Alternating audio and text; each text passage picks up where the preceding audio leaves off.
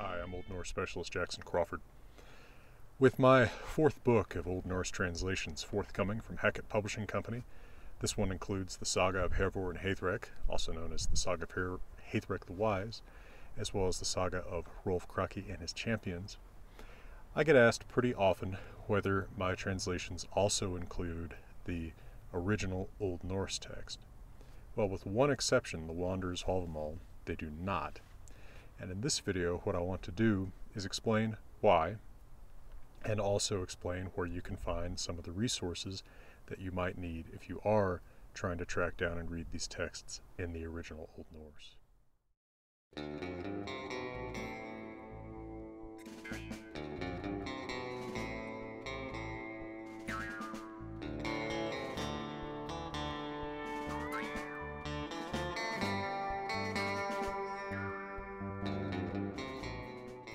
First of all, let me plug a video that I think is among my most drastically underappreciated, called From the Manuscript to You. In that video, what I did was explain how a page of an Old Norse manuscript, in that case the Codex Regius of the Poetic Edda, is taken from what's written in medieval calligraphy, paleography on the page with all of its abbreviations and such, and turned into the finished product that you see on the page of a book like my Wanderer's Havamal. Now, I mentioned that the Wanderer's Havamal is an exception to the rule that my translations don't include the original Old Norse text. Why is that? Well, it was part of the raison d'etre for the Wanderer's Havamal in the first place. Right, we wanted to present kind of a full experience of Havamal. In that book, my publisher Hackett and I did. Not only my revised and improved translation with notes to explain why I made the choices that I did and what there are questions and controversies about in the text, but also a chance to present sort of my Old Norse text of Havamal. Now, to some, I can suppose that sounds a little bit strange. Your text of Havamal, right? Isn't there one text of Havamal? Yes, there is, in a sense, given that it's only preserved in one place, in the Codex Regius, or Koningsbok manuscript. But that manuscript, if presented to you, that text, if presented to you, if I were to present that text to you in exactly the form that it's in the manuscript, it would be basically unusable to you, right? Let's take a look at how just one stanza of Havamal looks in the Codex Regius of the Poetic Edda. This is stanza 39. I picked this more or less at random, but it has a lot of good example phenomena to talk about. Now, what you see there, I would read and my edited text from the Wanderer's Havamal this way. Fan ka ek mildan man edda svo matar góðan, at ei veri þiggja þegit, edda síns fjör svo gjoflan, at leið se laun ef þegi. Now, the insular Carolingian hand, the font, if you will, used in the Codex Regius manuscript is actually pretty legible, so you can probably follow along with a fair amount of that. And if you did, you probably see that not all of the syllables that I read are readily appreciable right there, right? So that's because medieval scribes wanted to use as much space as they could, so they made use of many kinds of abbreviations, both symbols that represent sometimes entire words or syllables, and little shorthands for cutting down on how long a word, how much space a word takes up on a manuscript. Because remember, these are written on vellum, which means calfskin, so you have got to have a dead calf for every, I guess depending on the size of the calf, 8 to 16 pages or so. Probably seldom 16. I guess I've never tried to make a book out of a calf. Anyway, you have only so much space, right? and there's not limitless paper. There's no, medieval Icelandic office depot to go buy paper at. So they want to take up as little space as they can. Now, I could simply reproduce exactly what's here in the manuscript, as I said, but that's not actually necessarily very usable to you. What we've got are tons of abbreviations. So we see, for example, there is the famous tittle, a little lightning strike looking thing that you see over the V in Vari. What that stands for is that an ER, or in Old Norse, Ashar, has been left out after the letter that it's written over, so that gives you Vari. We see a lot of common words abbreviated in typical ways for Old Norse manuscripts. Edda, meaning or, swa, meaning so. These are such common words that they have standard abbreviations in these manuscripts that allow the scribe to take up as little space as possible. Then we have little things like how a bar or macron over a vowel indicates that an N or M has been left out after it. So that's what you see there in man, which we would show in standardized classical Old Norse as M-A-N-N. But notice too that the word preceding that on the line just above it in the manuscript, mildan, that does not have two N's at the end in classical Old Norse. It just has one N, but it's written with a capital N, which is another way of showing that there are actually two N's, right? So you can write capital T to show there's two T's, right? Capital S show there's two S's. So this capital N shows there's supposed to be two N's, but that's actually an error on the part of the scribe, who's probably being influenced by the two N's at the end of the next word, man. Remember that these scribes are not necessarily very interested in what they're copying, and even if they are, it's boring, repetitive work, much more so than typing or even writing with a ballpoint pen today, and they're going to slip now and then and make mistakes. So, do I show that to you on the printed page? I would say that that's actually not useful for the purposes of most learners of Old Norse, or even most readers of Old Norse, who want to know what the text quote-unquote says without the abbreviations and without the potential errors of the scribe.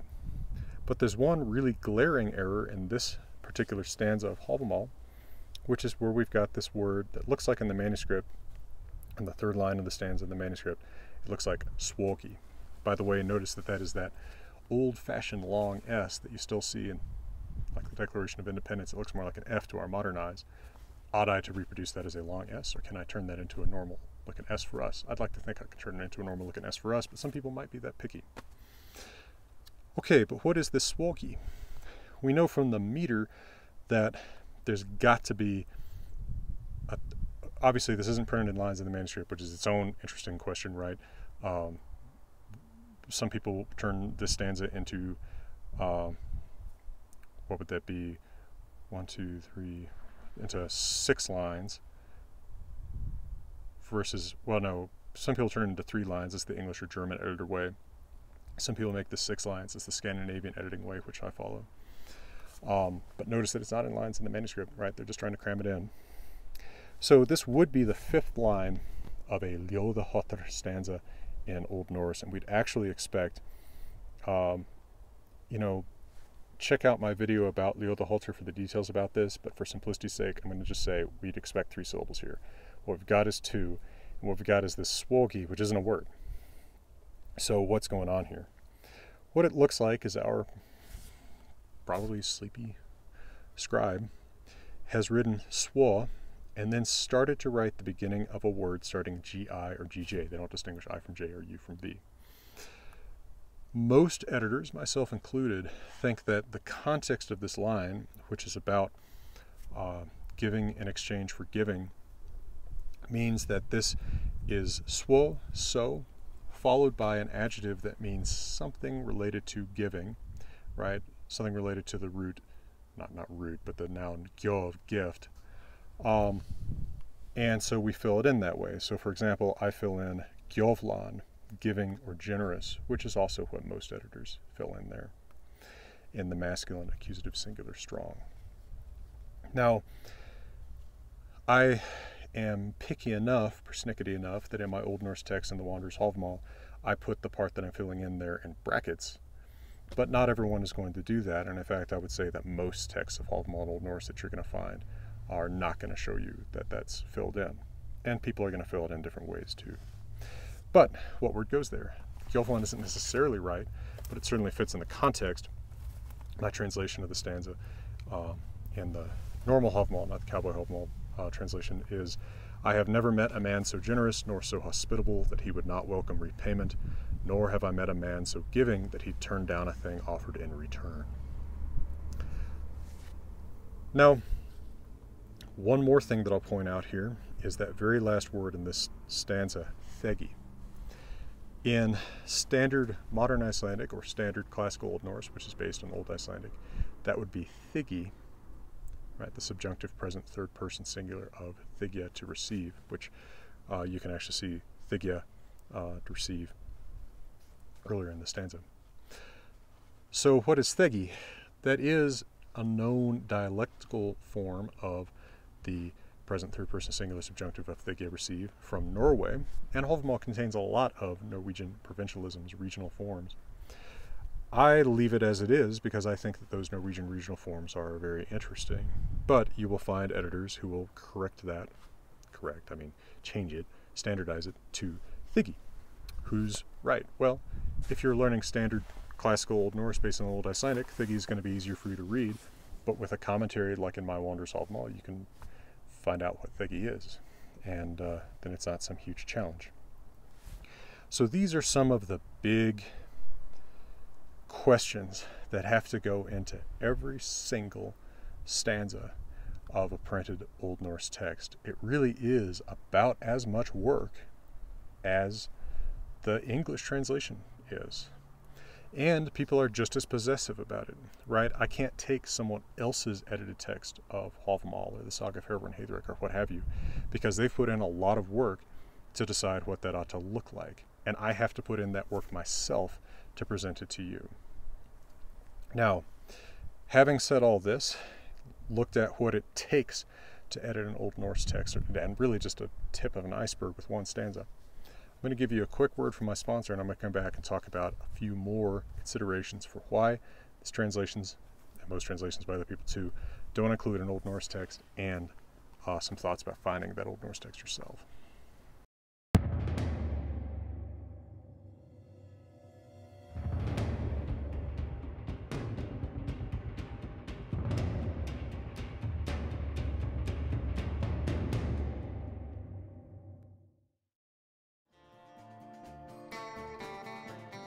Now, I've got to say that it strikes me the wrong way a little bit that when people ask me, as they inevitably often do, especially around when a new book is being released, whether the book includes the Old Norse text in addition to my translation, and I turn it around and I say, do you read Old Norse? The answer is almost invariably no. So, people don't seem to be looking for the Old Norse to read the Old Norse. They seem to be looking for it mostly for sort of decorative purposes or sort of totemic purposes, right? Maybe they find some badge of authenticity there in the Old Norse, even if they can't read it. Maybe they have a exaggerated idea of, I don't know, the sort of sacredness of the language, an idea that I don't buy into, right? Language is language. It's a means of communication. There's nothing particularly golden lettered about the original Old Norse. But if you're looking at the original Old Norse as a source of information rather than decoration or, I don't know, sort of authenticity by association, you can find the Old Norse text pretty easily. It's not hidden in a vault. You just have to keep in mind that what you're going to find is going to be somewhere on the continuum between scans of the original manuscript, which you can find at handrit.is, it's not that hard, and very edited texts that are going to be very edited one way or another. If you don't want to try to read the manuscript yourself, you've got to trust someone to edit it for you.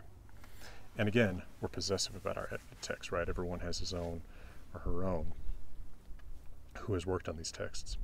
Now, I was willing to go that far with Hávamál, a text that I am very familiar with.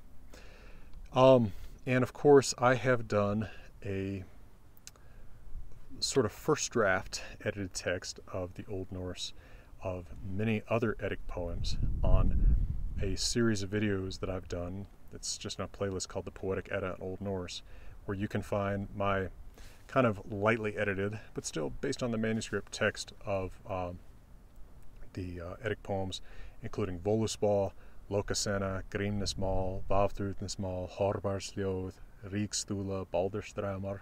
I've done a lot of them, and almost no one has watched these. So people say they want the Old Norse text.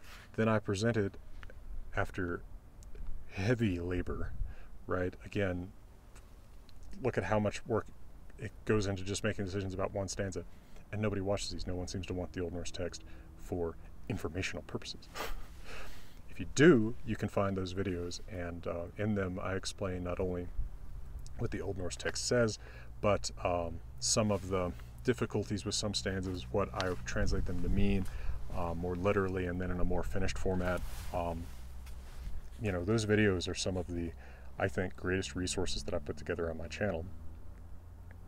So if you really do want the Old Norse text, there you go. Now, there's other places to find the Old Norse text. The real new standard is the volumes from Íslensk Fornrit, which is a great series going back many decades, the Old Norse text of many of the great original works of Old Icelandic literature. The sagas have been out for decades in some cases, but the poems of the Poetic Edda have only been out in an edition from Íslensk Fornrit for less than a decade, I suppose. Now, the editors of that were Vésteinn Ólafsson and Jonas Kristjánsson, and that's 2 volumes, Eddukvæði, or Modern Icelandic Eddukvæði 1 and 2, and those have commentary in Modern Icelandic, as well as professionally edited texts of all the poems of the Poetic Edda. An excellent resource if you read Old Norse and Modern Icelandic, which, if you're getting serious about the subject, I assume that you're working on doing. And if you've started working on doing that, or if you're thinking about working on doing that, the only book that I recommend for learning Old Norse right now is a series called A New Introduction to Old Norse by Michael Barnes and Anthony Falks. Although if you already have a lot of linguistics knowledge, E.V. Gordon's older Introduction to Old Norse is also very good. I don't know of other books that are good. That includes the one you're most likely to ask me about. And I also have a series of videos about learning Old Norse that take a little bit of a different approach. And I am, yes, working eventually on releasing my own book, but that's some ways away. Anyway, if you go looking for the Old Norse text, the definitive version today, well, for Hávamál, I'd direct you to the Wanderer's Hávamál. For the rest of the Poetic Edda, I'd say go check out Eddukvæði 1 and 2 by Vésteinn Ólafsson and Jonas Kristjánsson. There's also an excellent edited text by Gísli Sigurðsson, his own Eddukvæði. Gísli takes a different tack than Jonas and Vésteinn. I often tend to agree a little bit more with Gísli's interpretations of particular things and how he comes down on particular controversies. His edited text is not as close to the manuscript, however, as he brings a lot of the spellings closer to Modern Icelandic. His commentary is also in Modern Icelandic. So that is a good language to know if you are into this field. Now, online, if you don't want to spend money on texts, there is the great resource heimskringla.no. That has many public domain editions of the original works of Old Norse literature, as well as public domain translations into the Scandinavian languages, and then some more recent ones that have just been done by living people, including myself. There is my Norse translation of Völuspá is there. It's a strange artifact. The public domain editions of the Poetic Edda that you'll find there include, most findably, Finnur Jonsson's. Now, Finnur Jonsson was an archaizer. He will take the Old Norse text and he will actually make it look older than it looks in the manuscript, almost the opposite of what, say, Gísli Sigurðsson is doing in his Eddukvæði. So for example, Finnur Jonsson is going to take er, meaning is, and turn it into s, the more archaic form. Var, turn into vas, the more archaic form. Often takes the particle and turns it into ov. All of these are to make the text look older than the time at which they were written down, which was the 1200s. Now, I'm a firm believer that most of these texts do go back to an oral original from perhaps the 900s, but I think that it's most responsible to represent them as close to the language of the time they were written down as one can, because of course we're not entitled to recreate something else. We're entitled to, I mean, we're barely entitled to, but we at least have some rights to the text that's actually there in the manuscript. Now, those texts often do have real archaisms. Hávamál does include, for example, some S, although it's always abbreviated as just the letter S, not the whole word S. Where that occurs, I will show it in my Wanderer's Hávamál, but I'm not going to turn all the R into S, because then you're losing something. You're archaizing one thing, and there's so many other things that would be archaized. That'd be different in the 900s. You'd have nasal vowels and all this stuff. It just seems like opening a can of worms to artificially archaize one set of words and not just try to go whole hog and artificially archaize everything. So you can find this stuff. You will just find it in either the bare manuscript form or the very edited, one way or another, form that reflects someone expert, but someone's opinions. So here are the answers to that question again about why I don't include the Old Norse text in my translations. 1, the Old Norse text takes as much work as the English. 2, it doesn't seem like the people that want it actually want it, except for decoration for the most part. Although I'm certainly happy to continue doing small texts with the Old Norse included. In fact, I'm working on another one with Hackett in the very near future for the benefit of learners and people who really want to seriously look at this language. And also, by the way, I think that people sometimes, when they say they want the Old Norse, what they mean is they want runes, but of course these texts aren't written in runes, right? Runes were not used to write long works of literature, at least as far as we know. We've never found anything like that, anything longer than, the Rookstone. Völuspá, Hávamál, they don't have an original form in runes because they were written down for the first time, almost certainly, in the Roman alphabet, which is what we have them written down in. And then also I'd point out that for the practical publishing side of things, it is twice as many pages to print the Old Norse text. That means, probably the price of the book might go up twice as much. By the way, it also calls in peer editing that is more difficult, probably, or at least more complicated than peer editing simply the translation, right? We have to get someone who knows Old Norse to check my Old Norse, right? And preferably 2 people, as with the Wanderer's Hávamál, to check it and make sure that I'm not, grotesquely misleading y'all. Of course, no one's peer editing these videos, but at least with the videos, I can correct things pretty fast and, remake videos if they get just ridiculously out of date. All right, there you go. Check out From the Manuscript to You if you want to know more about how manuscripts get edited. Check out those Poetic Edda and Old Norse videos. It would please me so much to know that all the work that went into those actually resulted in them being useful to more people. And I hope you'll check out The Wanderer's Hávamál, my favorite of my books. It is, I think, the definitive Old Norse text of Hávamál, and of course it includes my English translation, my cowboy translation, and commentary. And for now, from beautiful Wyoming, let me wish you all the best.